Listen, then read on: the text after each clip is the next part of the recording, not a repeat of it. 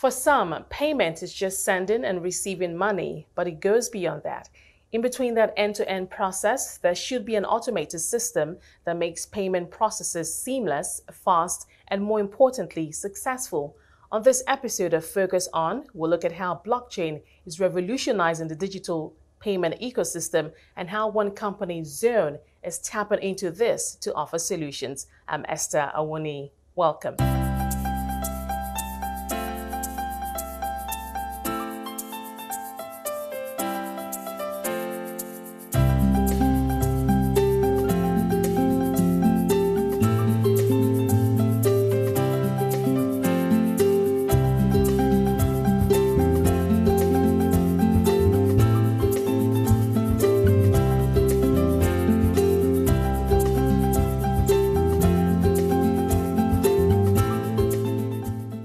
With the successes recorded through technology in the financial sector, some bottlenecks have remained, hindering the full benefits of the transformation process, particularly in digital payments, where Zone is at the center of leading an evolution through blockchain, automating payment processes and speeding up the time in resolving frictions across the end-to-end channel. When we were thinking of the vision of having a global network that powers payments, not just through any means, right? Any currency and any means. What we decided was we needed to have something that could automate trust. And the reason why this is key is every network requires trust, right? So what you have traditionally is to have trust between participants of a network, you have to have an intermediary. So that's what happens traditionally. So that's why you have switching networks that have switches in the middle. The reason why you have that is the switch role is to provide trust across the network so that when things are happening like transactions between the participants, there's a central entity that is able to provide report or some validation of what is going on in the network. With blockchain, you don't have that challenge because that whole process is automated by default, the way it's built, right? So blockchain achieves trust in an automated way. The other thing it does also is transparency. So what you have, unlike the traditional system where everybody has a copy of their data and they have to reconcile to make sure that in cases there were disputes, they have to reconcile and find out, where's the gap. For blockchain, naturally, this is solved because the data gets replicated across the network between the participants in a secure and automated way. So again, you can trust the process of the platform to ensure that, the systems are reconciled automatically. So for us, it was a no-brainer when it comes to why are we leveraging blockchain, because the technology, although is new, right, it solves a major problem of disintermediation and the need not to have an intermediary in the network to automate it. I'll give you an example. We've been able to sign up the top-tier banks. In fact, almost all the commercial banks in Nigeria currently. Top-tier banks are in the top 20 banks in Africa, right? And they've signed up to Zone. We're currently live in a couple of them already, and we're rolling out. So it's been quite interesting. I think the value proposition speaks for itself, and the fact that just having a network that basically takes out a lot of the reliability issues that come with reconciliation and chargebacks and co. It's been a significant thing for them, and they've taken it up. And we see not just on the commercial banks, but we've seen large adoption on the fintech side too, where you have the digital banks, the upcoming fintechs, even the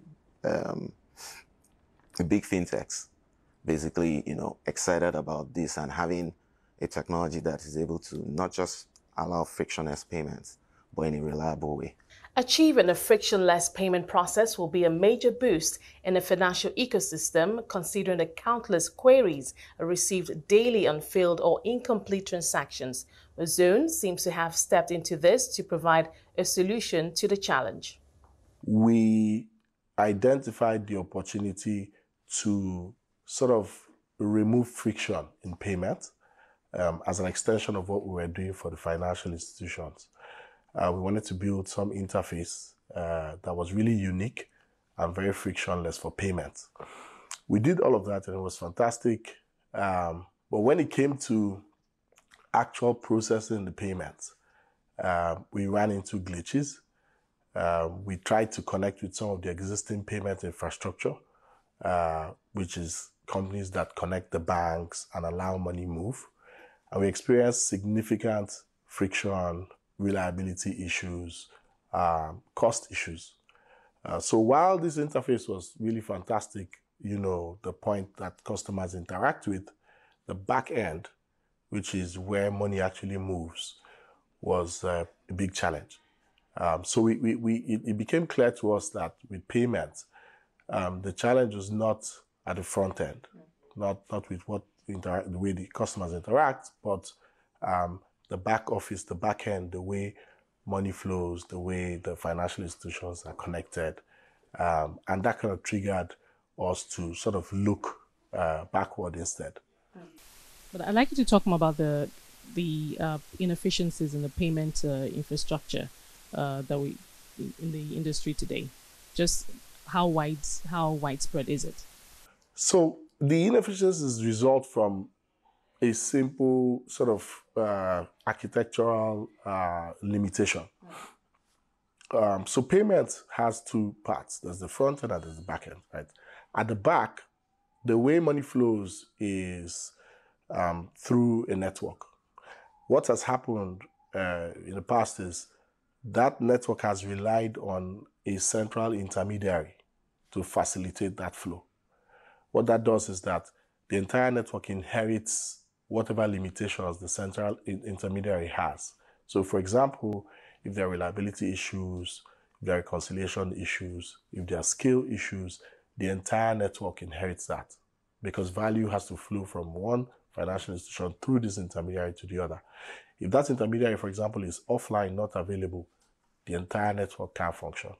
So this has been a significant issue in Nigeria. What that also does is that in other environments where you don't even have an intermediary, then interoperable payments can happen. And you see that in certain African countries. You see that for cross-border. And what we've seen evolve to kind of temporarily substitute this interoperability is, mobile money, for example, siloed types of payments. The challenge with those is that in those scenarios, both the sender and the receiver have to have their accounts in the same financial institution.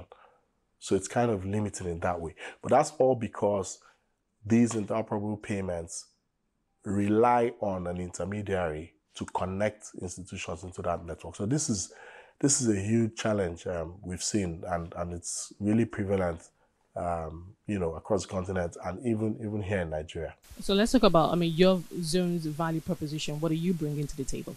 Okay, exactly. So what we've done in Zone is to sort of reimagine the entire architecture and ask ourselves, look, why is there a need for an intermediary, right? Why not connect all of the different financial services providers directly to one another via the blockchain? So there's no middleman. Every transaction flows directly from sender, financial institution or bank to receiver. And every financial institution on the network connects to every other financial institution on the network. That way, you don't have any scenario where there's one financial institution or one sort of middleman that is unavailable and the whole network cannot function. It's more scalable, and then it solves the problem of transparency of information. When you have transparency of information, meaning both parties, sender and receiver, can view the status of transactions, then reconciliation problems go away. You have challenges, for example, here in Nigeria, where somebody wants to do a transaction on the POS or ATM, and the account is charged, and the transaction fails, right? So you have a discrepancy. On one side, there's a success. On the other side, there's a failure. The process of reconciling this takes weeks, days, weeks, even months. In the meantime, customers' funds are stuck, right? So what we do is on the blockchain, because this transparency is there, we are able to automate those reconciliation in those scenarios and allow customers to get refunds instantly. So these are just, that's part of our value proposition as well. So what has been the feedback so far, perhaps from customers, and perhaps what are some of the challenges you experience while trying to do that? Yeah, so feedback has been fantastic. The industry is super excited. I think a lot of the financial services providers, banks, fintechs, MFIs, have been thinking about alternatives. Some of what they see with reliability or success rates and with these reconciliation issues, chargebacks, and so on, and especially when there's a lot of load. So more recently, during the cash crisis in Nigeria, it became even more evident. And a lot of the financial services providers sort of started to look at what options are there aside from the legacy infrastructure. Now, our role, we don't provide payment solutions to the end user, to businesses or individuals. No. Our clients are financial services providers who can now use this infrastructure to create customer-facing solutions for their own customers. We're expecting more in terms of innovation going forward, from blockchain. But I'd like to know, what future do you see Zone playing going into the future? Obviously, I know there's a lot of innovation going on, in Zone, etc. But just picturing yourself, where you see yourself and the role perhaps you see yourself playing in the future. Okay, great. So yes, there's massive opportunity for blockchain across public, private sector. Apart from financial services in private sector, e-commerce, supply chain, and so on, in public sector, all of the areas where you need records to be trusted. So whether it's voting or ID or immigration or customs. Are you anticipating a broader acceptance as we go on? Yes. We're going to have acceptance across board. For us in Zone, our focus is within driving adoption in financial services and starting with what we're doing, which we think, even though it seems radical now, but we think is pretty basic, with respect to where we think we're going. So starting with processing payments in country and fixing a lot of the friction I talked about, reliability and reconciliation and so on, but then evolving that to enable a new mechanism for cross-border settlement based on digital tokens as phase 2, and then building out into a regional network as well. And then next phase being facilitating this transition into digital currency and decentralized finance.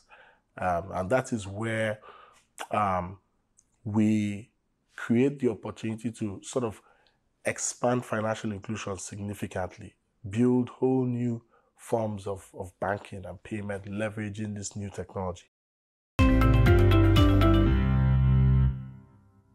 Digital currency adoption and a host of others are a few of the benefits of blockchain. The ongoing radical transformation in the ecosystem shows that there is more to expect. Well, thanks for staying tuned to this episode of Focus On. I'm Esther Awuni. Until next time, it's bye for now.